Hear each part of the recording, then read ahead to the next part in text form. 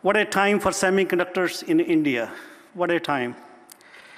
Throughout my career, I have been asked whether India was ready to be a player in the global semiconductor industry.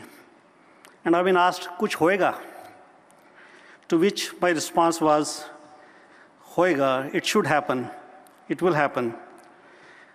Since I joined ISM, people have started asking again, kuch ho raha hai? Is it happening? And my response has been, yes, it will happen. It is happening. But today, I can say, shuru ho gaya hai. It has begun. The journey has begun.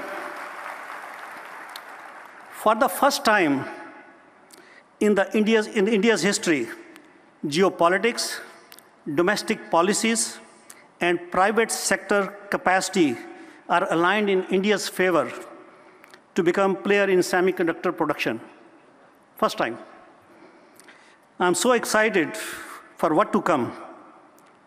We'll look back on the year 2023, this year, as a milestone year in which things began to take shape, starting with Micron's investment